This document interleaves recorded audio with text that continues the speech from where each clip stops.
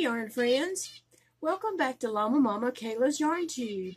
I'm your host Kayla, and I appreciate you stopping by today. I'm so excited to be back here with you and to make a video and to share with you guys. And I hope you're all having a great day. So far my day has been pretty good. I haven't done anything. So it has to be great, huh? So today's video is about Movie and Stitch. It's the hashtag Movie and Stitch. And in the title, that should be lit up blue. And if you click on that, it will take you to another page that shows everyone who has hashtagged Movie and Stitch that has joined in and doing these videos. So you can check out other people's videos also. So, for my A movie, which was last week's video, I chose my video and I watched the movie, and then today I'm telling you about the movie and I'll pick my B movie.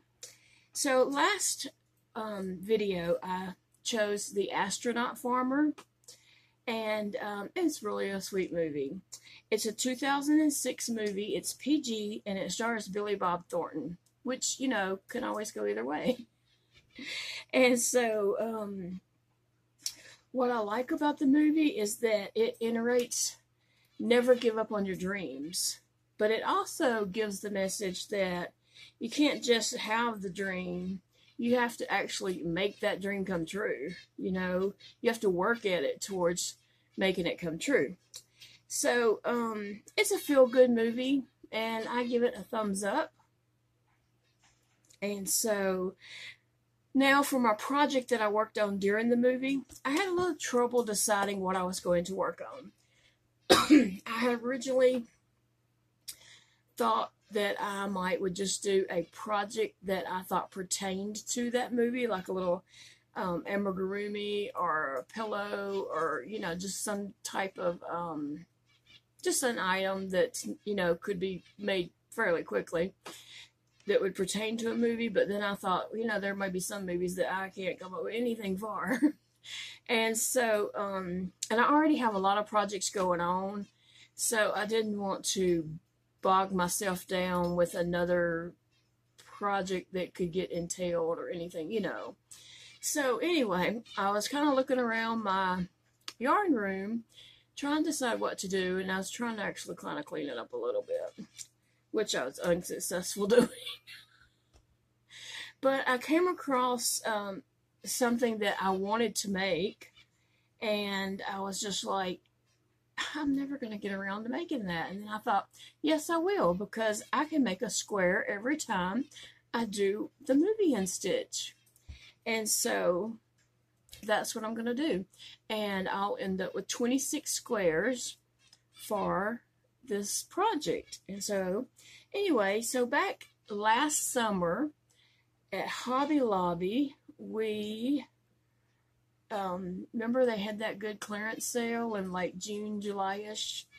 And so I went and picked up the little dollops, the Yarn Bee little dollops for 49 cents, and also the Sugar Wheel cotton minis for 62 cents. So I picked up a bunch of these, and I'm just going to tell you, I made like 2 trips and got a load of these. And so, anyway, so I really wanted to make kind of a scrappy granny square blanket with those.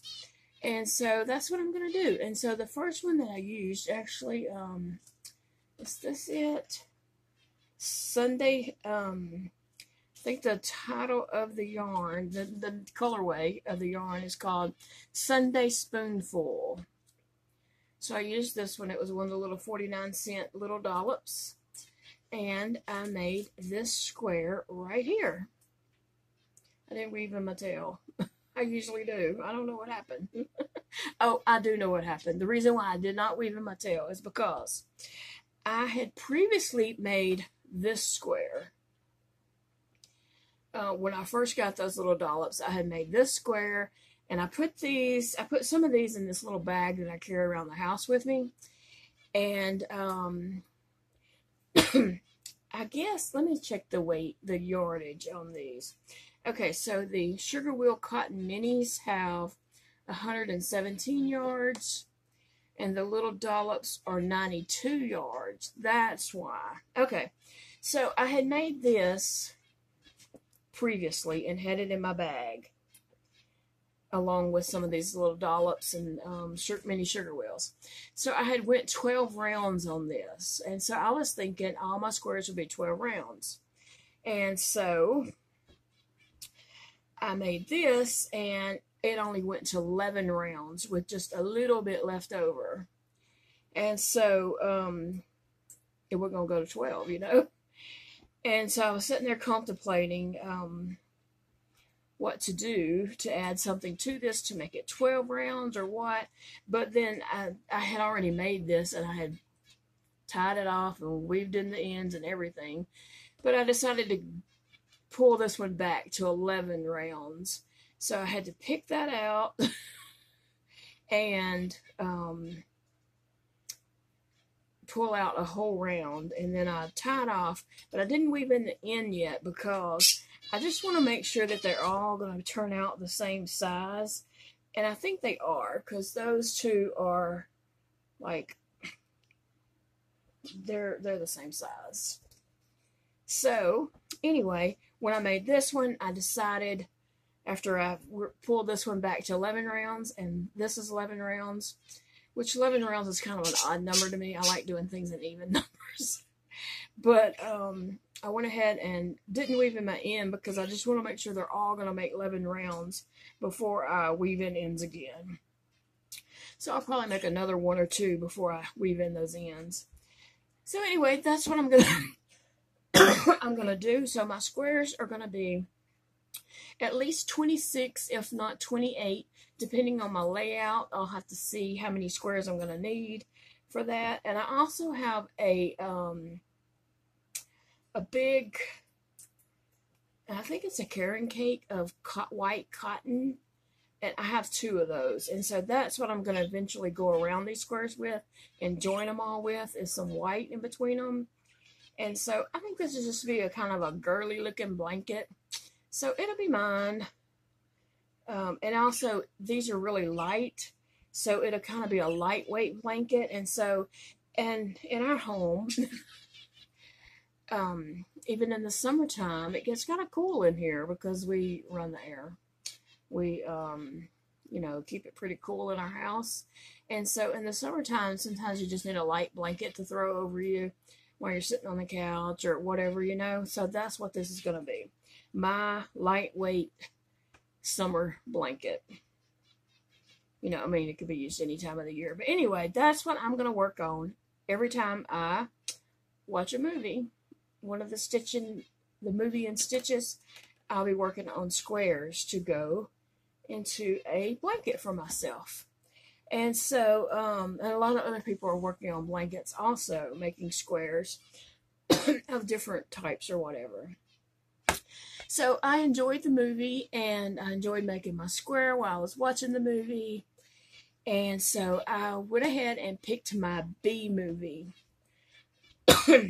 Okay, so I kind of went to a list that lists movies in alphabetical order, and so I was scrolling down, and there was lots of B movies that I really wanted to watch, and so I might end up watching them anyway.